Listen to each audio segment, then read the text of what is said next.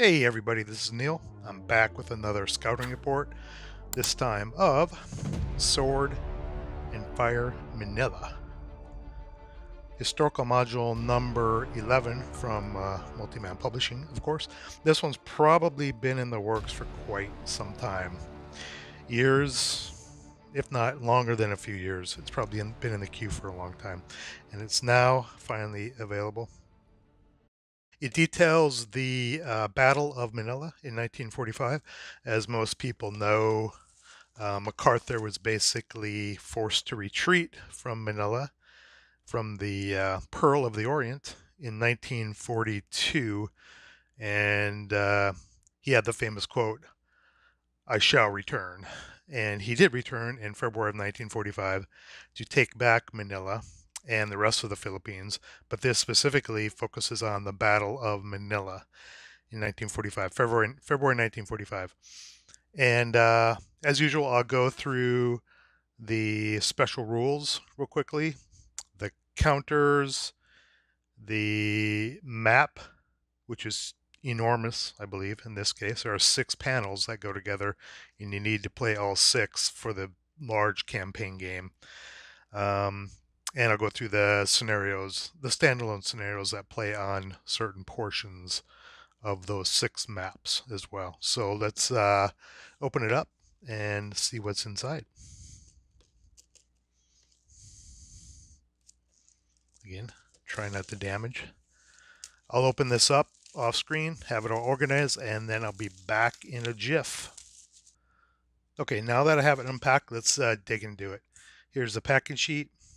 We have the box, 6 map sheets, 1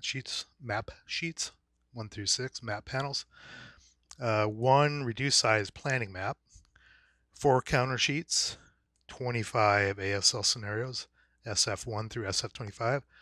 Chapter SF, pretty hefty for the campaign game, and all the special scenarios, special scenario rules, 40 pages, and 3 chapter dividers for the campaign game.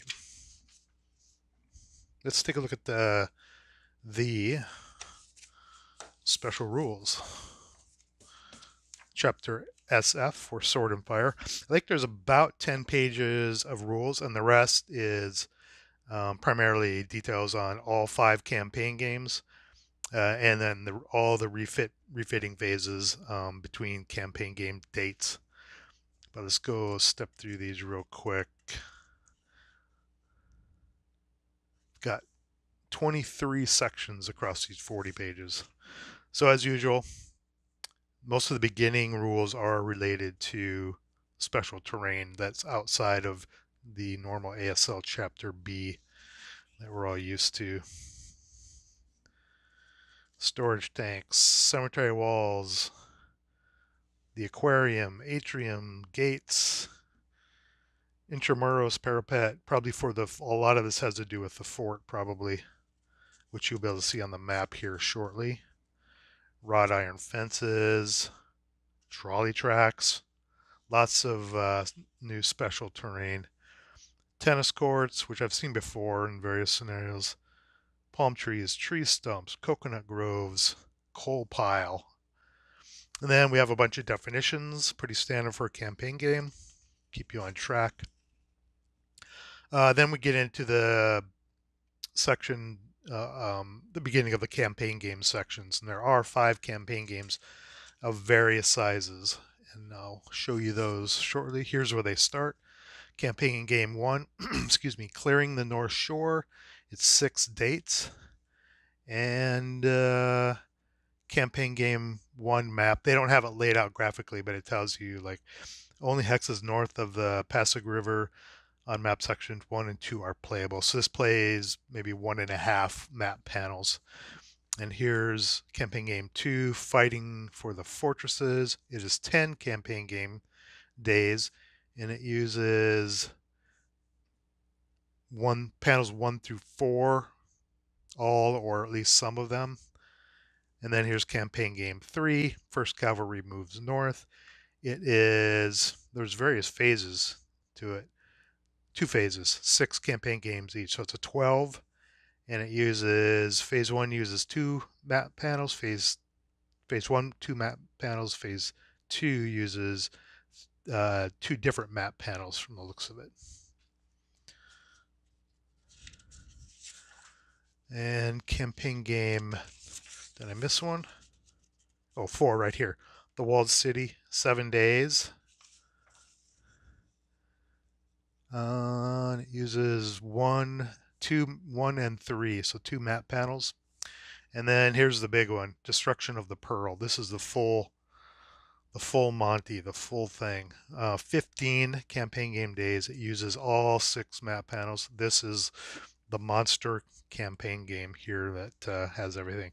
And then after that, as usual, we've got all the refitting phases, perimeter markers, how to mark perimeters, escape. If you happen to be trapped within a perimeter and try to escape your units during the refit phase,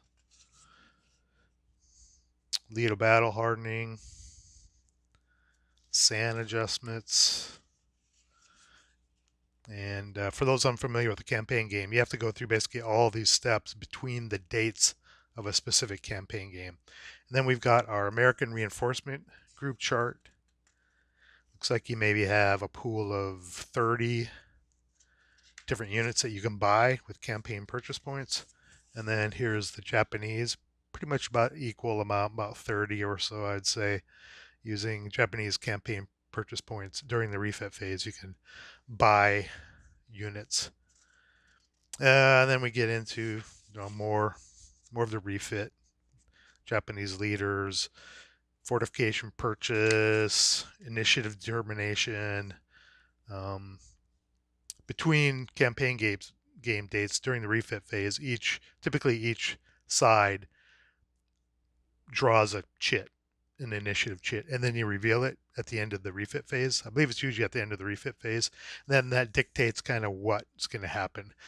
Obviously, if both players choose attack, there's going to be attack. But depending on, you can see here, if both sides pick idle, then the day is idle. I believe you go through the refit phase again.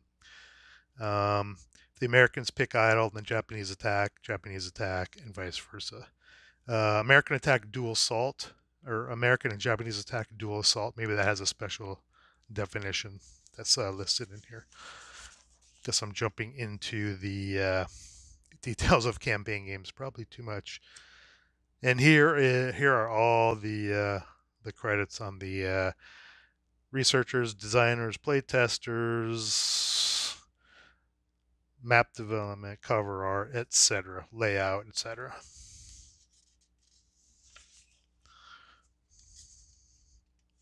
Japanese vehicle note must be a special vehicle specific to Manila.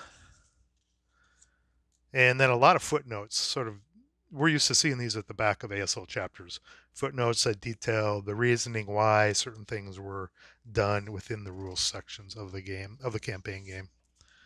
And then we have a few pages of historical background, probably having to do with the design and history, obviously, of Sword and Fire Manila. There's maybe 5 pages of that. And then bibliography for those researchers and readers.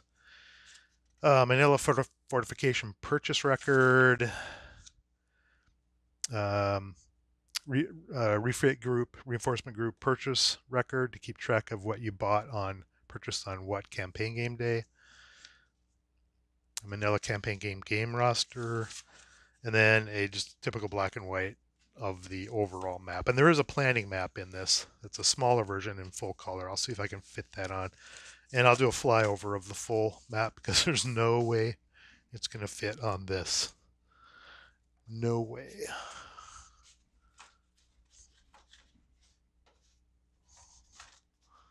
Okay. The dividers. What do we have? We have, basically these are the same. Similar. Not the same, but similar. American and Japanese campaign game force organizers. Okay, pretty much the same. Pretty much the same. And then we've got a Sword and Fire scenario aid chart. Keep track of if you're playing the physical version of the game, keeping track of all your information for the particular date or scenario, and a color map, small color map. This is not the planning map. This is just a small map color of the one that I showed previously. And let's look at the counters. Probably nothing. I haven't gone through the counters. These are probably just duplicates of all the American and Japanese that we've seen before. I don't know if there's anything special or different in here specific to Manila. I didn't notice. So, yeah, these look pretty good. I'm happy with my, at least my version of it. Punching and printing. Looks nice and centered. Always worried about getting off-center counters. There's 4 sheets. This is sheet 2 of 4. Japanese.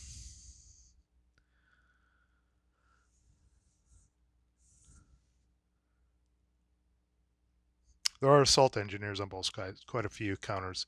I noticed the Americans had a bunch of assault engineers with like 4 smoke exponents. Same with the Japanese here.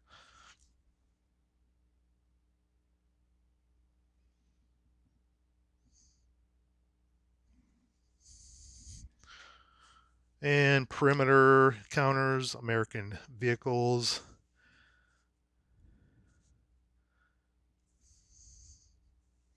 Got some LTVs. Added some dozers. Oh, this looks like it'd be fun to play with. I don't know if I can get it on there.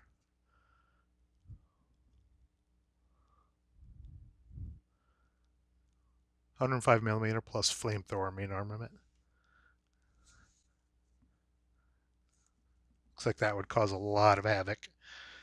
Oh, here we go. British 3-inch mortar alternatives. I believe these were, oops, over here. I believe these were included in maybe the reprint of Hollow Legions included some of these as well, and they're in here too. And finally, Japanese ordnance. I just noticed the Japanese have no vehicles. Oh, here we go. Well, they've got these special vehicles. I had the note about them. That's the only vehicle, at least in the counters included. Maybe there are some in the scenarios that counters already exist for that you can pull from. I'm not sure. We'll see. And it's a bunch of utility counters: smoke, white phosphorus, rubble, cellars, etc. Bomb crater. That's it for the counters. Let's excuse me. Let's thumb through scenarios real quick. And these are completely separate from the campaign game. These are, um, I think, all of these take place on the Manila maps. Yeah, sometimes in campaign games I'll put in some scenarios that are played on normal geo boards, but it looks like every one of these scenarios, all 25 of them, are played on sections of one or more of the map panels here. So we've got Race to the River, Power Struggle on Provisor, the Grim Reaper's Lair. Trying to keep an eye out, see if there's many Japanese vehicles. I imagine there probably are not. Light them up. No safe refuge. Now these ones that show a full map panel, these map panels are huge. So even these standalone scenarios are going to be quite large in some of these cases. Deliver us from evil. Breaking into the slammer.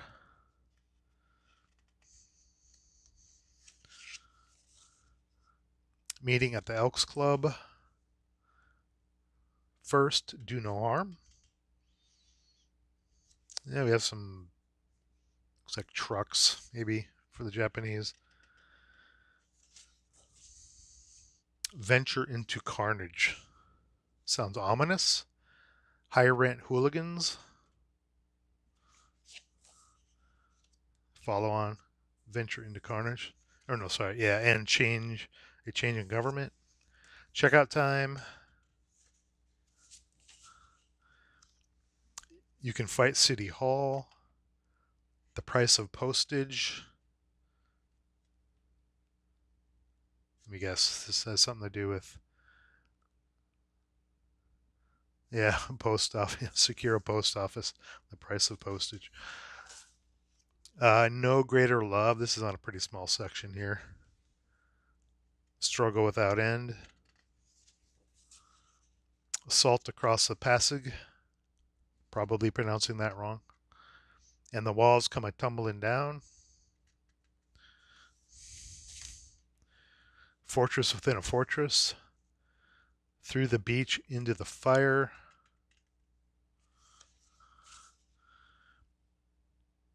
A mass for humanity. Bamboo spear bonsai. That's an interesting map layout.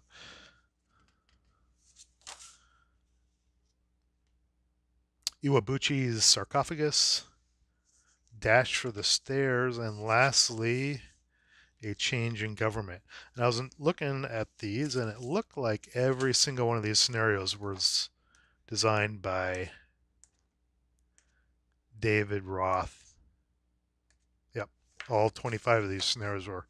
Must have been a labor of love for David to do all these scenarios. And I imagine he did the campaign games as well. So that's the 25 scenarios. Let's take a look at the planning map. All we have left are the maps now. Planning map won't even fit on here. The planning map's as big as, oh jeez, as big as some, third-party campaign games like Lone Canuck Publishing. Some of their full maps are basically this size, but this is the shrunk-down planning map. And I imagine you could use it to check lines of sight if you have very thin string and a magnifying glass. You could use it maybe to check line of sight on the side. But I guess you could use this, but it's meant for it to be a planning map to give an overview without having to set up multiple tables to set up the full map. Okay, so that is the planning map. And then we have the Monster 6. I'm not even gonna bother to open these up because even folded up, they barely fit in my view. My camera would have to be up on the ceiling probably to see these folded out, maybe even further than that. So, as usual, let's insert a flyover video right here. Okay, here's the flyover of Sword and Fire Manila. From this distance, I am upstairs looking down from our balcony. You can see the size of it, but let me zoom out just to give you an appreciation of the size. It is basically as wide as our couch and as deep as our couch. So let me go downstairs now and we'll do a close-up flyover. Here we are back downstairs. Here is a flyover of Sword and Fire Manila map. Oh, just kidding. That is the planning map. Here's the real map. Let me step back. There's our couch. It is a big monster map.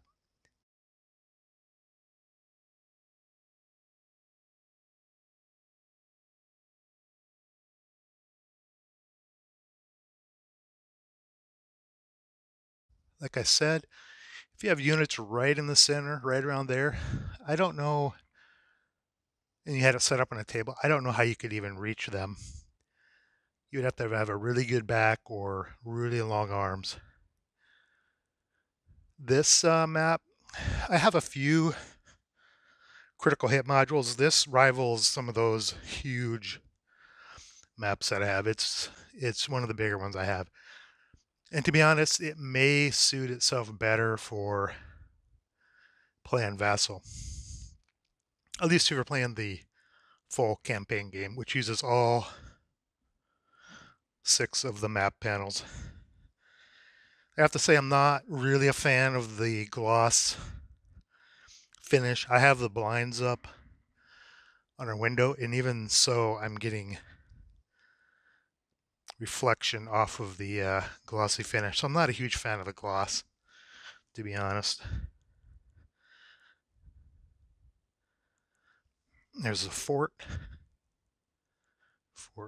Santiago.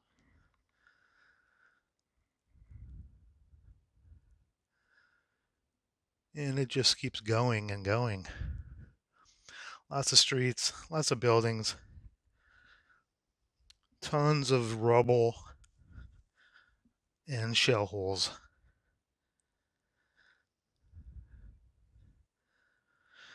Now, some of the smaller campaign games, they use one, even two maps, even using two map panels.